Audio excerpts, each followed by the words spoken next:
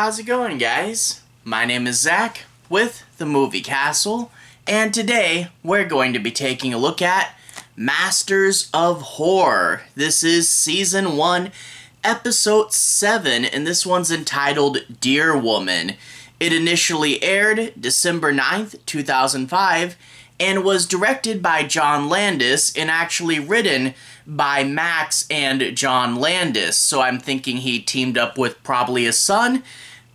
Anyway, John Landis, known primarily for a comedy director, doing things like Blues Brothers, but in the horror world, we know him for American Werewolf in London, which is an absolute classic and is actually referenced in this video. So I guess, the American Werewolf in London universe is London, Paris, the Darkman movies, and now this random episode of Masters of Horror? Okay, sure, why not? Anyway, this episode stars Brian Benben, Anthony Griffith, and Cinthia Moura. Now, this episode of the show, I saw it a long time ago, and then I did a rewatch for this review, and from my initial viewing, I remember the basics of the plot, but I also remembered not really getting it, and I was curious if doing this rewatch would help me out and I would get something more from it. But sadly, no. I still, this episode definitely feels hollow and underdeveloped. We talked about previously the episode Jennifer. I don't know what was going on there, but I could tell there was something, and it was something fun to analyze and think about. With this episode, I don't know what was going on, but it didn't feel like there was anything there. It didn't feel like there was anything to really dig into and really sink my teeth into, and I do really wish that there was, something, It's super underdeveloped, you get the detective and he has to solve his mystery, and it's like the witnesses say it was a woman, but the evidence says it was a deer. And mild spoiler, the episode Dear Woman is about a deer woman. Who would have thought? So yeah, basically knowing how the mystery is going to pan out without any real major revelations, it was hard to really care about the mystery. And the creature itself, you see the deer woman, but then you don't really see her kill too much because honestly, it would look silly, but in turn, the horror scenes are significantly cut down, so you don't get any mystery, you don't get any horror, and then you get to the comedy, and, this is John Landis, it should be really good, but everything is just so clunky and weird. The characters are a little off, then most of the humor is just, whoa, isn't this situation wacky, a deer killing someone? And then you get one of the morticians. What? No, hello? You don't remember my name? It's not landing. Most of the humor in this movie doesn't really land. But the thing is, there is so little going on with the plot, so little going on with the mystery, and it's really, you wonder, what is this episode trying to be about? Is it an episode saying sex is bad? Maybe. The woman is definitely consenting to it, and they don't play the guys up as super evil, just kind of dumb. Maybe that's what it's about, though. Is it the simple message of don't trust strangers? I don't know. But the thing is, they say later in the episode, oh, it's a Native American legend. It doesn't have to have a meaning. Some things just are. And the thing is, that feels more like a lazy excuse than anything. If you want to do a story about things just happening and, with no real purpose, you could maybe do a comedy like Fargo, where it's about the everyday life combined with extremism. Or maybe you could have the detective be super logical, and then when he's faced with an element of random illogic, maybe that could be what throws a monkey wrench into his plan there. That could be what messes with his head, but that's not really what goes on. It just kind of plods along with lame jokes, and you start to go, give me anything. Make the creature more interesting and have more rules and legend behind it. Or make the mystery harder to solve. Don't call the episode Dear Woman and make us guess what's going on better. Make it, you know, where we finally piece this together and we can't even believe it. But no, I wish there was something to this. It's just an episode that's underdeveloped. I mean, there are some parts that kind of work, but yeah, this is one of those, what was that about? And then you move on and you don't think about it for years. It's not the best. It's not painfully bad. It's just undercooked, you know? Anyway, let's talk a bit about the plot in order to analyze this further.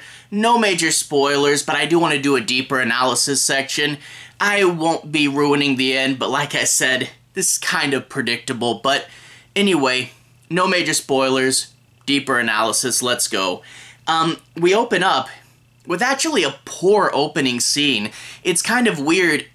So, guy in a bar has to go pee. He goes outside. He hears someone in a truck screaming and doesn't really investigate too hard and goes back.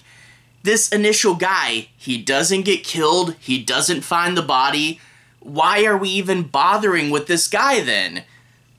Whatever. We then get to see another guy who will find the body, and he sees poorly comped in, like, green screened in deers that just fade away. Great special effect, and that cues him that there's a body there or something. And then we meet our main detective. And the main detective is sad and kind of brooding. You know, still try to make him wacky, but the idea is like he wakes up and he sees a picture of his ex-wife and he's all sad, but it's not really like, yeah, his wife did leave him, but it's because of this whole other story. It's not a story about the wife, even though that's the only clues we've got so far. And it's one of those cases of a vague backstory letting you paint the character in one broad stroke, and then when you finally hear what it is generic. Whatever, he's back on the force, but he only does animal cases. I'd rather be watching Ace Ventura: Pet Detective if that's the case, but whatever. They say that they found a mess. They think it might be a human body, maybe an animal is involved. Go down and check it out. And the random officer that tells him to do this just tags along with him, because why not? The two have okay banter and a few jokes.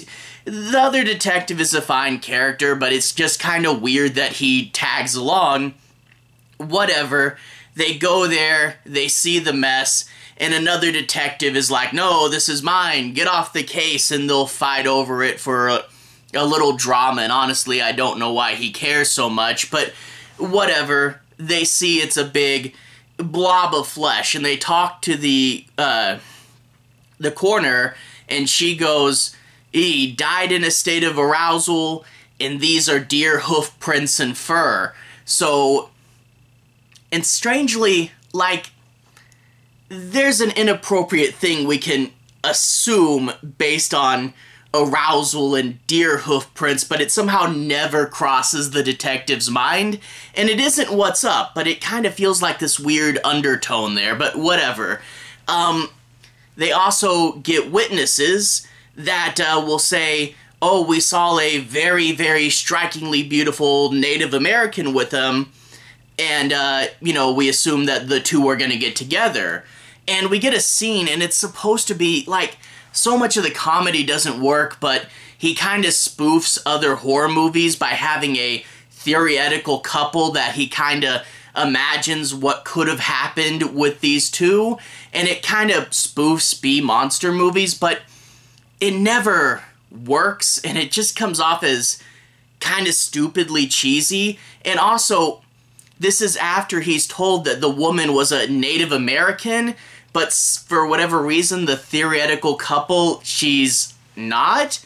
Maybe he's supposed to be a bad detective and forgot this, or maybe they were trying to make it clearer that this is all in his mind. It's just a weird little continuity error, but whatever.